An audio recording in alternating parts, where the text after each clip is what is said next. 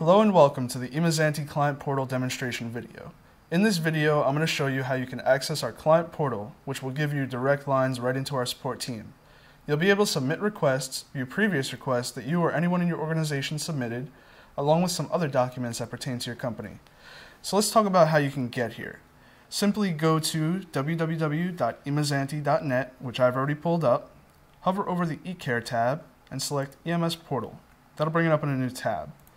So type in your email address and your password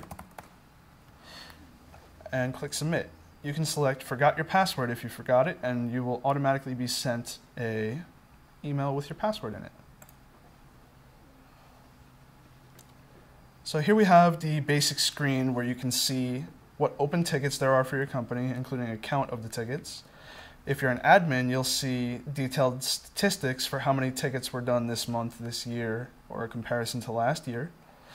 And you'll have access to our knowledge base where you can type in a brief description of your problem and do a search for it if you feel inclined to help yourself. Let's look at the Tickets tab. The Tickets tab will show you each individual ticket under your company. You can select the ticket, see a description of the problem, which you'll see if you sent an email, it'll be a copy of the email and any correspondence, how it was resolved, and change the status at any time. Next, we have the Recommendations tab. The Recommendations tab shows you any quotes submitted to you or created by you. If you click one, you'll see who it was prepared for, who it was prepared by, the items in the quote, and total cost.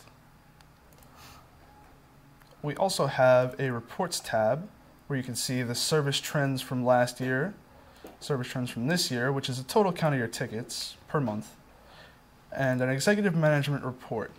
The Executive Management Report will show you a total count of your servers, your workstations, file size, the total size of the drives on each server, how many viruses were removed in that month, backup statistics, patches, and a graph comparing what operating systems are on each machine.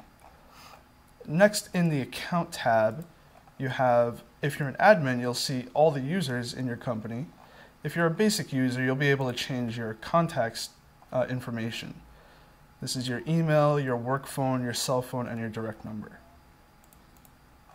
Last but not least, I'm going to show you how to create a ticket.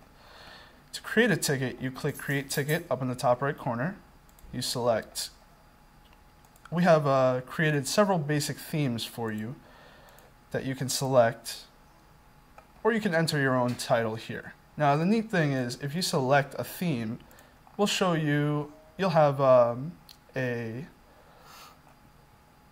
list of steps you can follow to resolve the issue on your own. Let's do this one instead.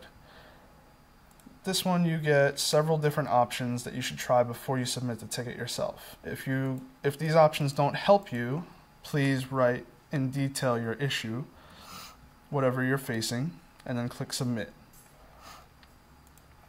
So to recap, we've got the Tickets tab where you can view all your open tickets, change the status, and update with new information. Recommendations tab where you'll see quotes. Reports tab where you'll see an executive summary detailing all your computers in your environment. Accounts tab where you can change your information, and a Create Ticket button where you can generate new tickets for our support team. This concludes our demonstration and tutorial on the eMS Client Support Center. If you have any recommendations or questions, feel free to email us at help@eMazzanti.net. Thank you for your time, and have a nice day.